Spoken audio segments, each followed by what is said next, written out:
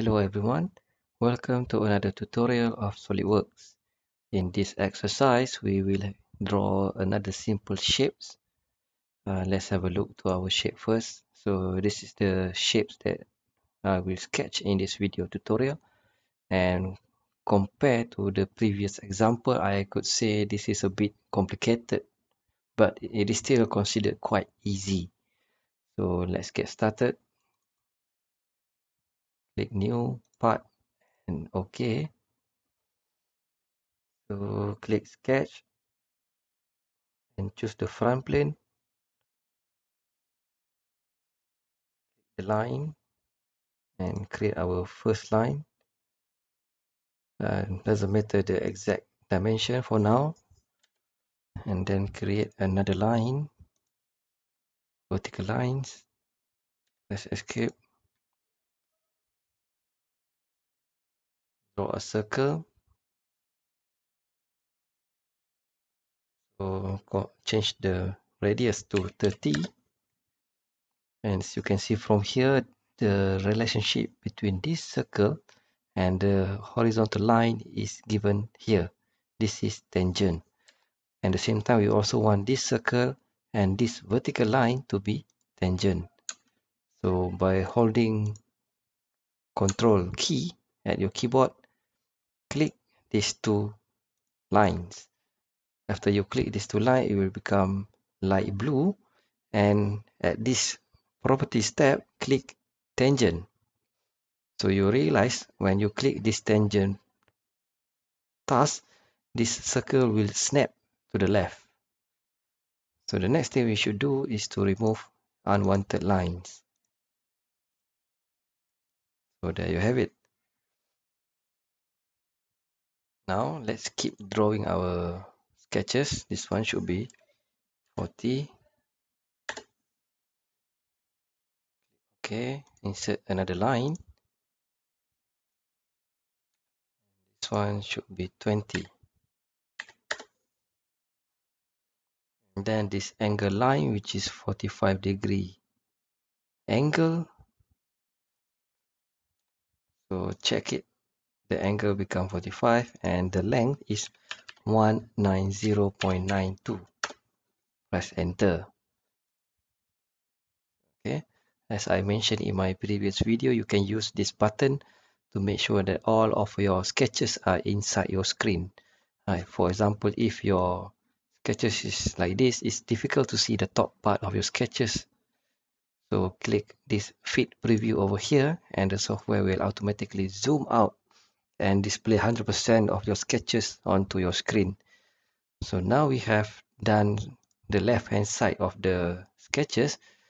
Draw a center line starting from the top to the bottom. Make sure this line is vertical. Okay. And then we want to put dimension to all the present component so that the distance will not change after this. Okay. Once we satisfied, we are going to use this mirror entities function. So click over here and select what are the entities that we want to be projected to the other side. After you click all the lines that you want, click this mirror about function and then click on the center line. As you can see, the yellow lines generated over here is the preview of what the mirror entities will result with. So click OK. So basically you have drawn the general shape of your house.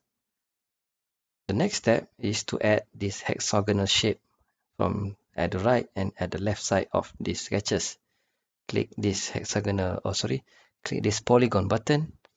Make sure it is 6 and just put it over here. So the first thing we want to do is to make sure that this line is 0 degrees. So you can see that over here the value is not 0 but 0.33. Highlight it and change it to 0. I just want to make sure the bottom part of this hexagon are flat. So now we have drawn the hexagonal. We need to change the dimension of the sides according to the dimension given. So by using this smart dimension tools, click on the top part of your hexagonal and change it to 17.32. Press enter. Okay. Just to double check, the distance from top to bottom should be 30. Okay, which is correct. Okay. Now we have created the correct dimension of the hexagonal. What we need to do now is to place it at the correct position. So also by using the smart dimensional tools, click this point on the right side and then click this point over here.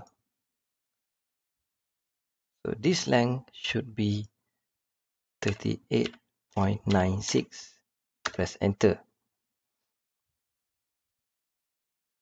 You can see the shape move a bit, and I could say that the distance from here to here also has changed. According to the example, the length from this line to this line should be 230. So just change it over there and it will restore to its original position. So we have done with this x-axis. Let's go for the y-axis. The distance from the bottom hexagonal to the bottom part of the house should be 60. 65 actually. Click OK. So now the hexagonal has been placed at the correct position. We need to create another hexagonal at the left hand side. So what we need to do is to use the mirror entity and to project this hexagonal to the left hand side. Click this function mirror entity and using your mouse, highlight all the entity that you want to be mirrored. And then click this mirror about spaces and click on the center line. Click OK. You can see the preview here of the hexagonal is going to be projected. So now you have drawn the second hexagonal. Time for us to proceed with the slot opening at the bottom center of your sketch. So click this straight slot and choose this center point straight slot and make sure you use this center to center option. So click at the center line to create the opening and then like that. Okay, the height of this slot is 20 and the distance is 85.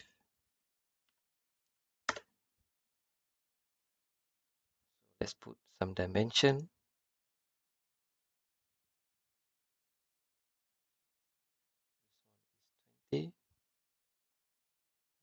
Here center point to center point is 85.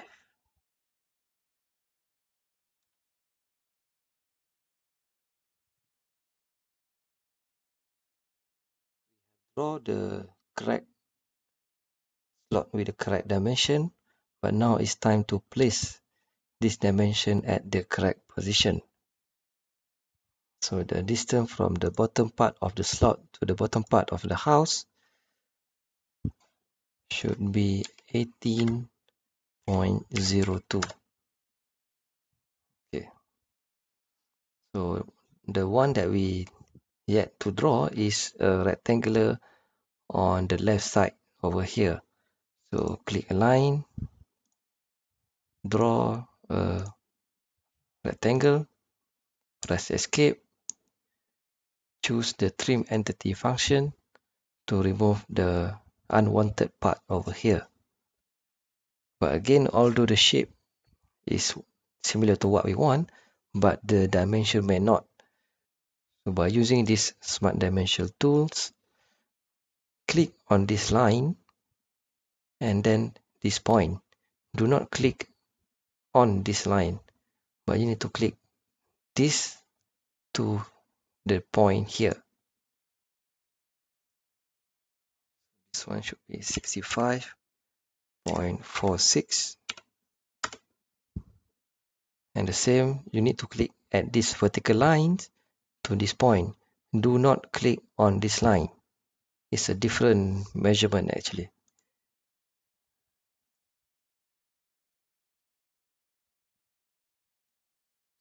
Distance is 95.46. Okay, so basically we have done almost all the sketches that we need to do. So we just need to add some angle in terms of the dimension. So when you add this angle, certain part of this line become yellow, meaning to say that the software detects some conflict in your sketches. So just remove this line. The angle is not exact 45, but I think in this case it is still 45, except that the decimal are too little to be concerned with, so just leave it as it is. So since we have sketches the drawing, it's time to extrude this drawing to a 3D body. But before that, I think we forgot one thing. The height of this one should be 42.35. Okay.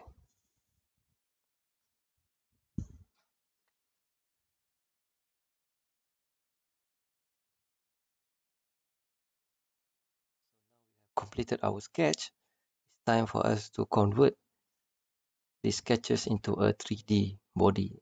So by using this features tab, click this extruded boss base function, and when you click, you need to identify which plane or which surfaces that you want to extrude. In this case, click this surface. Some example, when you click this extrude boss or base, it will automatically select the surface that you want to extrude. But in this case, since there have been some overlapping line at the bottom over here, that's why the software asks you to select the surface. So click OK. I think that's it. The last step is to change the color. I think yellow should be okay. So choose isometric. So I think that's it for our tutorial today. I really hope that you learned something from my video. Should you have any suggestion or question, please leave it in the comment section. Thank you for watching.